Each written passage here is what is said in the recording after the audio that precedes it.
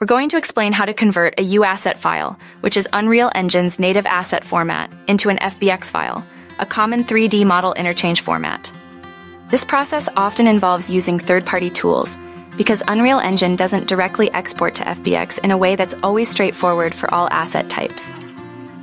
Here's a step-by-step guide. 1. Obtain a suitable converter. Several options exist. One popular choice is the Unreal Engine itself, which can export to FBX directly. However, it might not handle all asset types or have the best workflow. Another commonly used option is Blender, a powerful open-source 3D creation suite. It can import UAssets through a plugin and then export to FBX. Other commercial software packages may also support this conversion. Research and select a tool that best suits your needs and technical comfort level. Note that the exact steps will vary depending on the converter you've chosen. 2. Install necessary plugins if needed. For Blender, you will require a plugin specifically designed to import UAsset files. Search for and install a reputable UAsset importer plugin within Blender's add-in manager.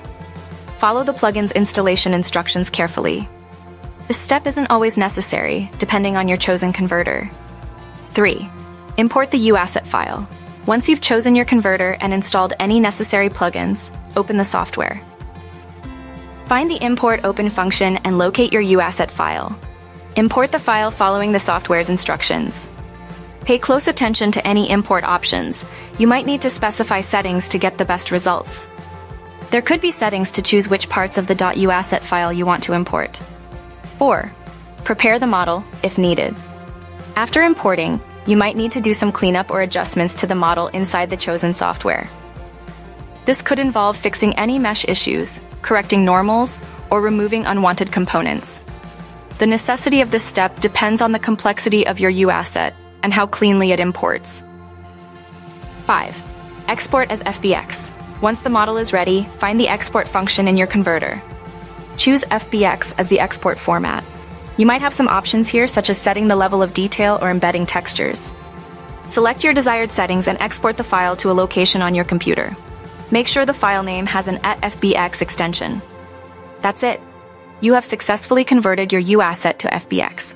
Remember to consult the documentation of the specific software you are using, as the precise steps and options may differ slightly. Always back up your original UAsset file before attempting conversion. Experimentation is key. You may find you need to tweak various settings during the import and export process to achieve the perfect